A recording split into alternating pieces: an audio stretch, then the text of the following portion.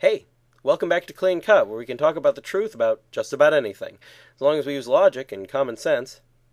This season, we're talking about the four last things: death, judgment, heaven, and hell. Heaven and hell are different in the sense that one is full of good things and the other isn't. So the question is, what are good things?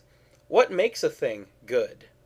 This is a subject I've wrestled with for a very long time, but eventually I started reading philosophy and theology, and the best answer I've ever heard is this one. Good things are things which are not evil in and of themselves. The best good things are things which are desirable for their own sake. This is important, since God is the source and true nature of all goodness. He is desirable for his own sake, and some would argue, it's hard to picture anything else that fits that bill.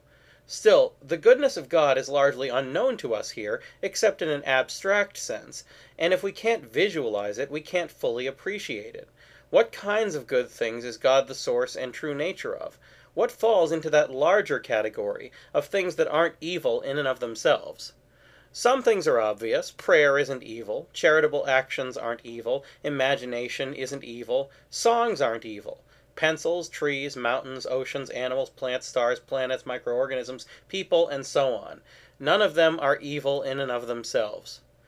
On top of all this, there are lots of other examples of things that aren't evil in and of themselves, even though they may be the source of temptation for us in this life. For example, money isn't evil.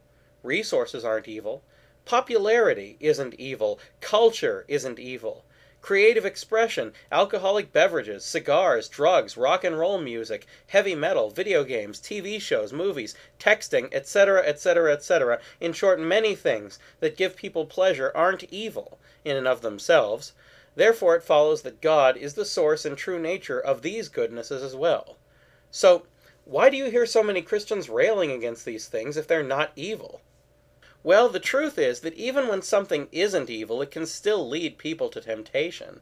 Popularity isn't evil, but if you put that first in your life, you'll be led astray and forget the will of God. Video games aren't evil, but if you put them first in your life, you'll never get anything accomplished. Wealth isn't evil, but if you put that first, you'll end up doing a lot of underhanded and evil things to acquire more of it. I think some Christians go way overboard in their condemnation of these secondary temptations, acting as though each is the root cause of some evil. In fact, literally that's not the case. The cause of evil isn't these things, but rather human free will. Texting may serve to distract us, but it's really our choice to let it do so. Money may tempt us to do evil deeds, but only because we let it. Even someone like Ebenezer Scrooge can use his money for good, rather than being stingy and greedy. It all depends on what choices you make.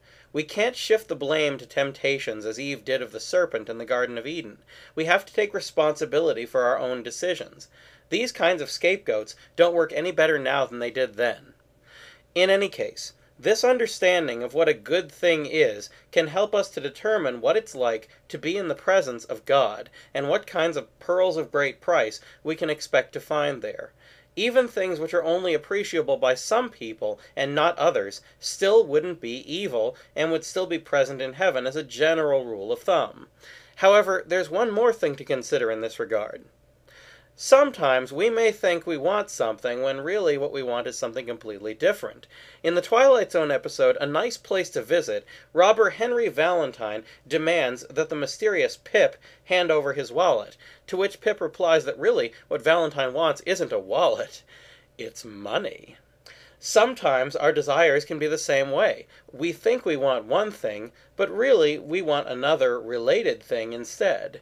In fact, honestly, very few of us care about money either. We really want the security, respect, material comforts, and so on that wealth can give us. But if we had those things, most of us could probably do without so much as a penny. In the same way, many of the good things that we think we want most in this life will probably be closer to the outer perimeter of heaven, while the things we really want will be further in. Just something to think about. Next time, what is hell? That's all for now, so keep asking questions, and thanks for watching.